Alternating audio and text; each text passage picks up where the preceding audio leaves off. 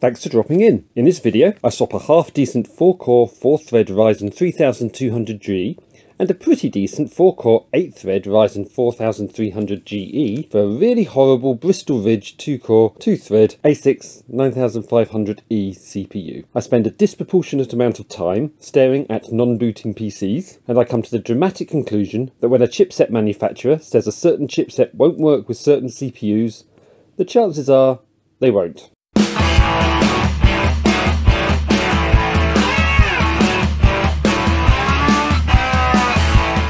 I recently bought a couple of PCs off of eBay, as they seemed a good price, and I'm beginning to think about Windows 10 support ending at the end of the year and needing a few PCs around that can legitimately run Windows 11, rather than unofficially running it. This first one is a Xena pre-built, but it uses standard components and has a commercial MSI A520M-A Pro AM4 motherboard, a Ryzen 4300GE APU and 8GB of RAM, which I got for around £80. The second is this Lenovo pre-built, which is a V55T-15ARE, catchy name, which uses custom parts, but is running a Ryzen 3200G, 8GB of RAM, and also has a 256GB NVMe SSD. Both of these motherboards use the 3rd gen 500 series chipsets. The AM4 platform has been going strong since around 2016 or 17, and the range of supported CPUs is massive, although it's now becoming the budget option as AMD has moved on to the AM5 for its latest and greatest chips. Due to the large number of AM4 CPUs,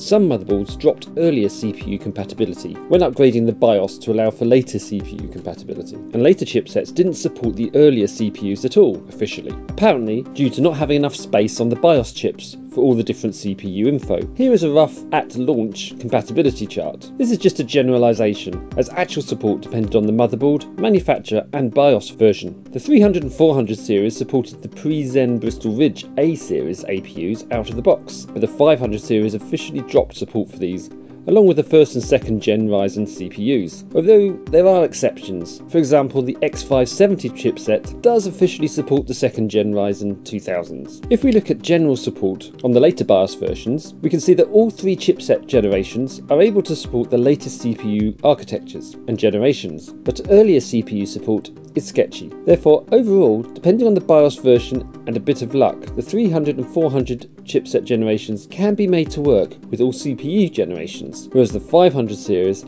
has this gap with the early generations. But does it really? I decided to put this to the test. Does official support and actual support correspond? Can I get an A6 9500E Bristol Ridge APU I bought for eBay here in the UK for a whopping £1.98p, which is possibly the cheapest new from a shop CPU you can currently buy, working in a 500 series motherboard? Let's find out. First up was the Lenovo pre-built. I first just turned it on to check all was working fine with its original CPU, in this case a Ryzen 3 3200G, and yes, all present and correct. I then set to removing the CPU.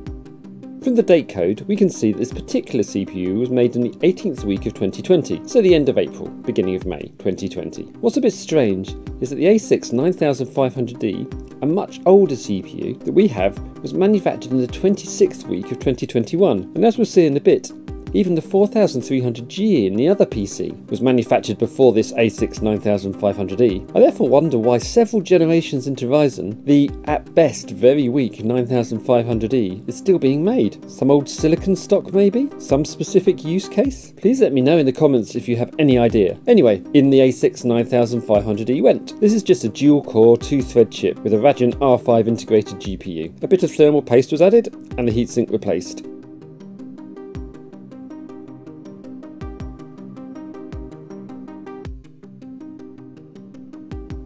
And upon turning it on, nothing. The system was on, in that the lights were on and the fan spinning, but no post. So the 500 series board in this Lenovo pre-built has dropped support for early AM5 CPUs. So next up was the Xena system. Cable management was a bit interesting in this system, making it quite hard to get to the CPU mount, so ultimately I abandoned my efforts and just took the whole motherboard out, making it much easier.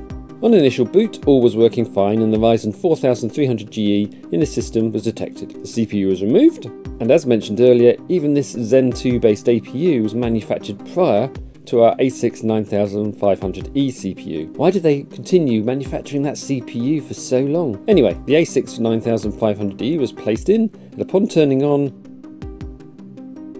nothing. Completely dead this time, not even powering on. No post, nothing at all. I had another A6 9500E. At £1.98 I might as well get a cuppa, hey. So I tried the second one, with exactly the same results. So I went back to the 4300GE and all worked fine again. I've never had it before where a PC didn't even power on with a socket correct but not recognise CPU. Usually it powers on and fails to recognise the CPU, so no post. Has anyone seen this behaviour before? Or know a reason why it might happen? Please leave any comments and thoughts below. So there we have it. Two 500 series socket AM4 motherboards, and neither work with early AM4 CPUs. Just like we've been told. Who would have guessed, eh? Please like and subscribe.